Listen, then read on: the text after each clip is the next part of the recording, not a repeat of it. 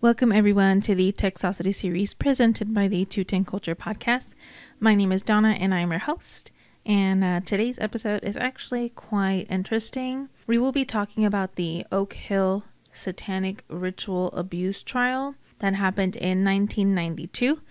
A couple named Dan and Fran Keller were charged with 48 years in prison after being accused of repeatedly and sadistically abusing several children at their daycare in Austin, Texas. Over the course of the 80s and 90s, many women were beginning to enter the workforce, leaving their children behind in daycares. Apparently, daycare sex abuse hysteria was a panic a lot of parents had, and in the early 90s, charges against daycare providers of several forms of child abuse, including satanic ritual abuse, became an unfortunate trend.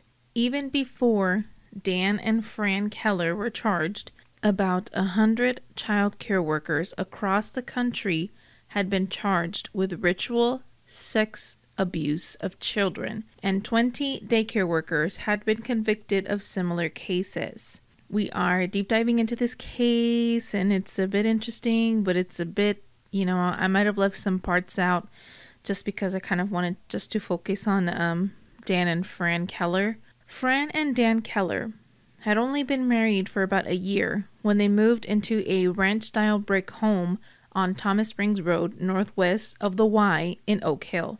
They had been living in an apartment, but Fran, who's said to be a country girl at heart, wanted to find something out of town. "I like gardens, and I like animals," she said.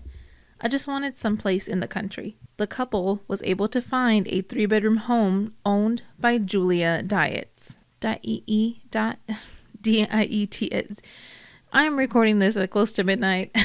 I can't fucking read after 11:30, I'm sorry. Who has remained friends with the Kellers. Okay, so before I continue this case, I'm sorry I didn't disclaim it in the beginning, but disclaimer, there is child sex abuse allegations in this case. So if this is just trigger warning, in case you don't want to listen to it, you don't have to listen to it. You can just listen to my other ones. Like Bailey says, viewer discretion is advised. So the couple leased the home on July 1st, 1988. Dan was a manager at the county's Precinct 3 road crew, and Fran was working at HEB. Fran's former boss was pregnant and had just given birth to a son when Fran decided that she didn't want to work for HEB and began taking care of him while Fran's former boss was at work. It wasn't long before Fran started taking in other kids, as she was referred to her by friends and neighbors. Eventually, she put a sign up in the front yard advertising her services. "It was wonderful. I taught kids how to garden," Fran said. "And we had a big backyard, and we bought a pool for the kids, and we had sand all over the years. We built one of those big wooden gyms. We had a house, and the kids would take rides on the horse." Fran was thrilled. She always loved kids. Fran had 3 grown children from a previous marriage, and Dan had 4 children from a previous marriage as well. Together, they had 7 grandchildren. By 1991, Dan had retired and decided to help Fran tend to the kids and his property. Dan would take them out for rides on horses, pulling them in a large wagon behind his riding lawnmower. Everything seemed great. Fran always had extra clothes she would buy from Goodwill in case kids would soil themselves or get too dirty, and her stern and good-hearted personality had people coming back. At the time, daycares would not accept children with emotional and behavioral problems, but Fran's daycare did. That included those who had been abused. Fran's daycare would have about 15 kids in attendance each day. In the summer of 1991, Fran cared for a 3-year-old girl named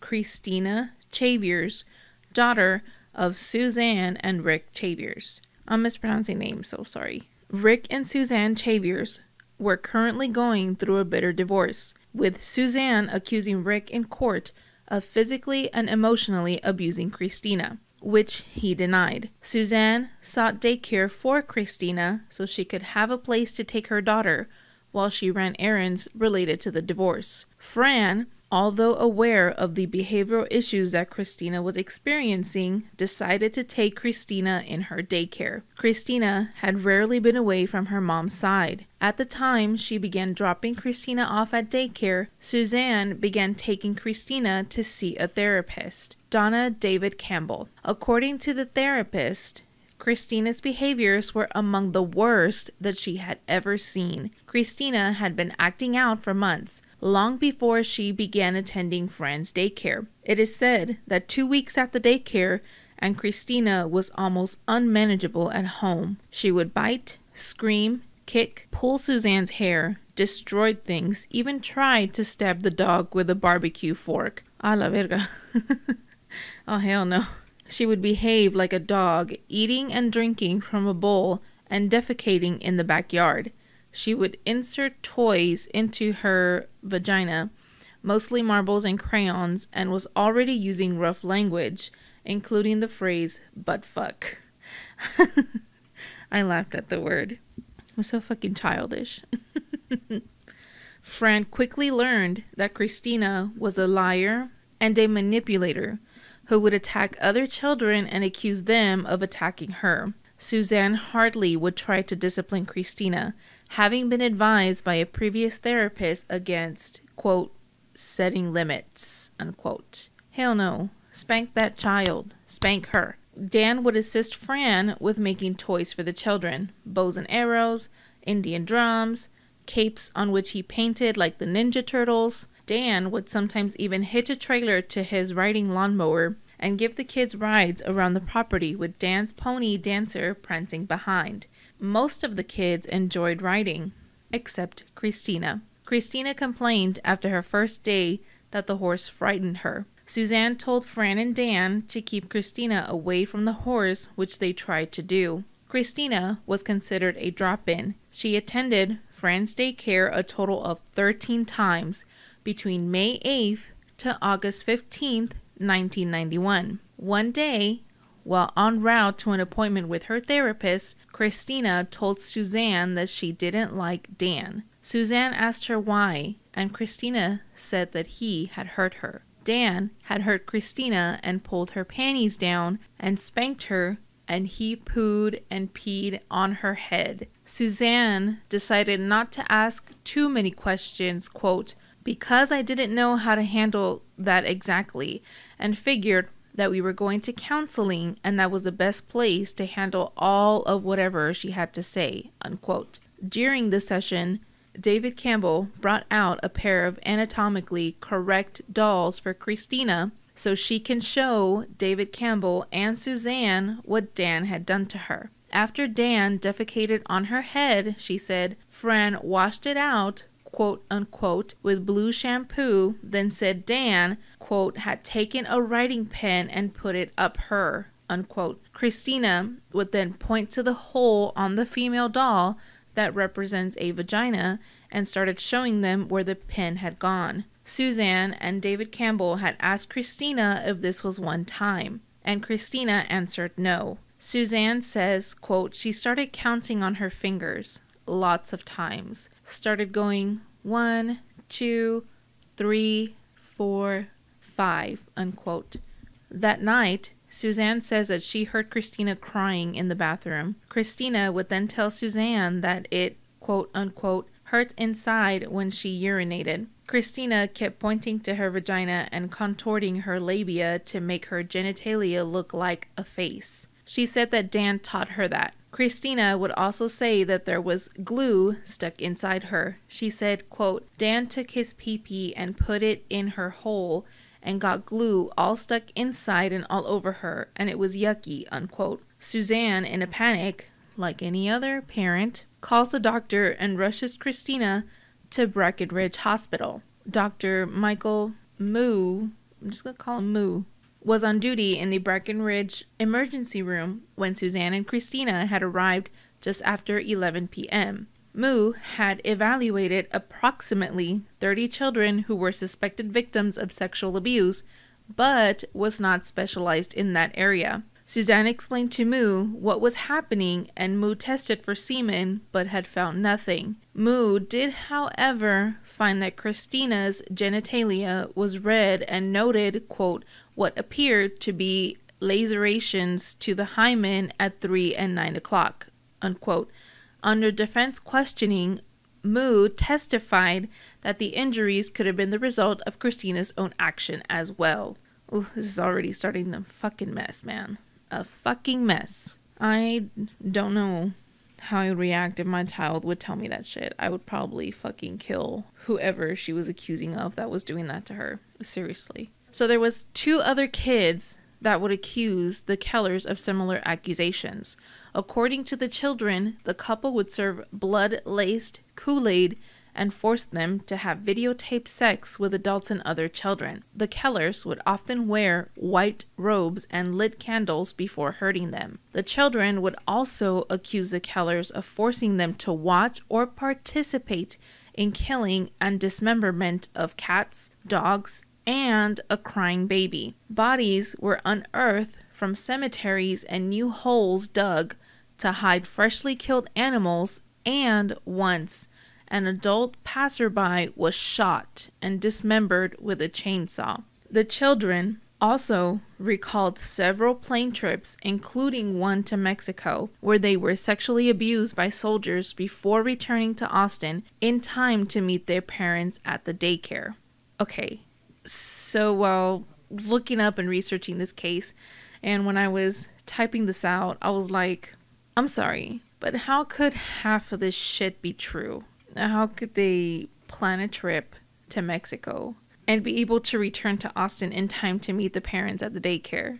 At that point, it was kind of like, okay, this is starting to be a little bit of an exaggeration. But apparently it was the 80s and 90s and people were fucking weirded out about satanic rituals and shit like that. So they thought it was some supernatural Satan crap going on. One of the other children who accused the Kellers of abuse was Vijay Stalin, who had told his mother that Dan had made him eat, poop, and drink pee. Vijay's father said that he and his wife suspected that Vijay was being drugged by the Kellers. Quote, he'd come home like he had been drugged, with rings around his eyes, unquote. Vijay's mom reported that Vijay would see pee-pee on hair and that Dan did it. Vijay would also tell his mother that Dan had put a rope around all the children's necks and said he would, quote, cut Vijay's head with a knife, unquote, if he told any secrets.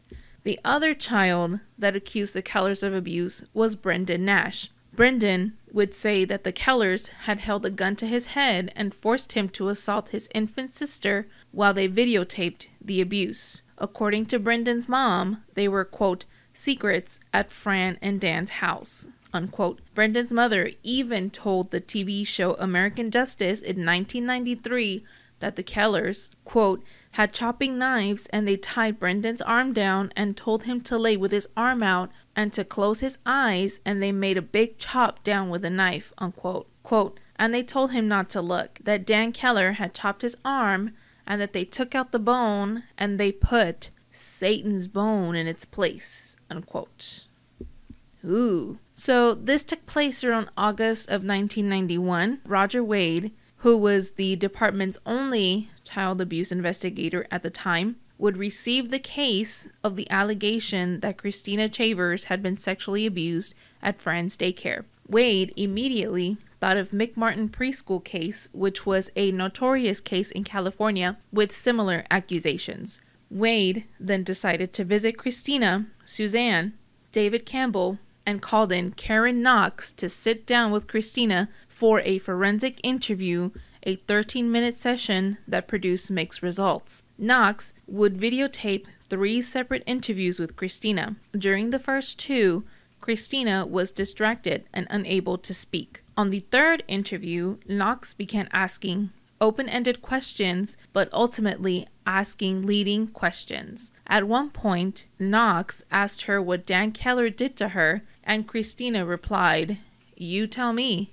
Wade called in a state child care licensing investigator, and both went to visit Dan and Fran. They were told about the allegations of sexual abuse, and the couple denied any wrongdoing. Fran would tell Wade that she was worried about the allegations Christina was making, as she was a troubled girl whom she'd catch in several small lies. Wade expressed to Dan there was medical evidence that showed the girl had been molested. Dan denied he had done anything and, quote, continued to say that he did not abuse any kids and that anyone who would should be shot and put out of their misery, unquote. Wade advised Dan and Fran to not have any contact with the children while the investigation was going on. Wade would then speak to David Campbell, who told him what Christina had told her and Suzanne and what she had demonstrated with the dolls regarding what Dan and Fran had done to her. More allegations began to accumulate as Wade spoke with Brendan Nash and Vijay Stalin,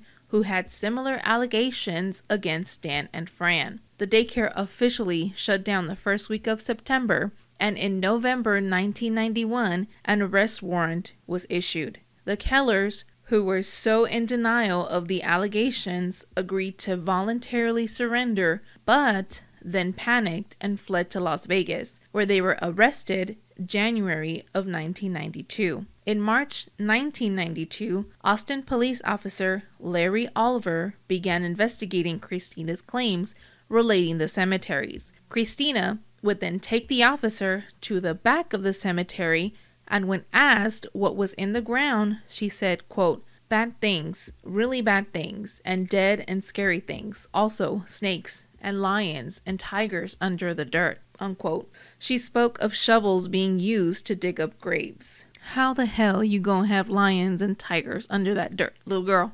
Please, explain to me. How? Another Austin police officer, Sergeant James Beck, arranged for a helicopter to fly over the cemetery with an infrared camera to search for heat emanating from a decomposing body located just below the surface. Officer Beck found some sunken-in graves and some fresh dirt. During the Keller's trial, though, the officer would testify that they found graves that had soft dirt about 12 inches down when it should have been hard-packed. The evidence presented to buttress Christina's bizarre claims relating to burial of bodies in cemeteries, although no bodies were ever found. When news broke out about the allegations, several parents of children who'd taken their kids to the daycare had taken their kids to get interviewed, but investigators could not get any information out of them. Teresa Chambers, who had 2 kids in the daycare at the Keller's home, told the Chronicle she found no signs that her children had been abused. Police never found any photos or videotape evidence of any form of abuse. The Kellers faced a 6-day trial. Christina, who was the first child, claimed in trial that no abuse had taken place, but she had been coached to claim the abuse had occurred. Of course, the only physical evidence was when Suzanne took Christina to the emergency room with Dr. Moo, who, without specialized training, confirmed that there was sexual abuse, but later said he was mistaken as he was not trained in that area and couldn't have made a correct determination that sexual abuse had happened. In August of 1992, a grand jury indicted the couple on charges of sexually assaulting Christina, Brendan, and Vijay, who all attended the daycare. Both Fran and Dan Keller were found guilty and given sentences of 48 years each. Fran Keller would go to prison near Marlin, Texas, while Dan Keller went to a prison near Amarillo, Texas. Now, in 2009, yes, 2009, 17 years later, 17, Jordan Smith, a journalist for the Austin American-Statesman newspaper, decided to reinvestigate the case. Dr. Moo read the article and strongly suggested that the Kellers were innocent. Moo contacted Smith and recanted his trial testimony. Moo had attended a medical seminar and learned that what he had identified as tears and lacerations to Christina's vagina were in fact normal variations and not the result of sexual abuse. He said he realized that his testimony was not scientifically valid and was a mistake. In 2013, Moo signed a sworn statement recanting his trial testimony for attorney Keith Hampton, who began representing Dan and Fran following the publication of the article. Hampton, with the support of Travis County District Attorney's Office, filed a state law petition for a writ of habeas corpus. In addition to Moo's recantation, the petition presented evidence that cemetery employees told police before the trial that the evidence of fresh earth on graves had nothing to do with the Kellers or any bizarre activity. The officer's testimony about the hot spots were false. The trial judge signed a recommendation to the Texas Court of Criminal Appeals that the Kellers' convictions be vacated and the charges dismissed. On November 26, 2013, Fran Keller was released from prison. Dan Keller was released December 5th, 2013. In May 2015, the Texas Court of Criminal Appeals granted the writ and vacated the Kellers' conviction. The court, however, declined to find the couple factually innocent. On June 2017, Travis County District Attorney Margaret Moore moved to dismiss the charge and stated, quote, "I believe that the defendants are actually innocent of the crime for which each was sentenced," unquote. On June 20th, 2017, the district court granted the motion and declared the Kellers factually innocent. The Kellers seeked $80,000 each for every year they were incarcerated. In August 2017, the state of Texas agreed to pay the couple a total of $3.4 million and a combined annuity of $27,000. Period. Can you imagine? You know, you have this new life and you're like, I'm going to do what I love. And, you know, it happened to be taking care of kids for Fran. And, you know, with this whole fucking craze of satanic bullshit that went on. And because of that, and these kids just fucking lying their asses off. Now, I'm not saying that it doesn't happen. Of course it happens. Unfortunately, it happens. And we should take it very, very, very seriously each time it happens. Because we're not victim blaming here, and we should not victim blame in any situation. Any situation that occurs where there is a victim, it needs to be investigated, no matter what it is and no matter how absurd or how impossible it may seem, because expect the impossible. Shit happens. But I mean, if you really read back into the allegations that these kids were making, it sounds far-fetched as fuck, man. It sounds so ridiculous that you're just like, what? Obviously, you know, with Christina, at first it was kind of different because, you know, it did seem like she was a victim of sexual abuse in the beginning. But then she started going into these like, well, tires were dug up in here and, you know, they did blood with Kool-Aid and all this other, you know, stuff. And it was like, whoa, whoa, whoa, what the fuck? But of course, it all came back to those satanic cults that were a thing. It was frightening.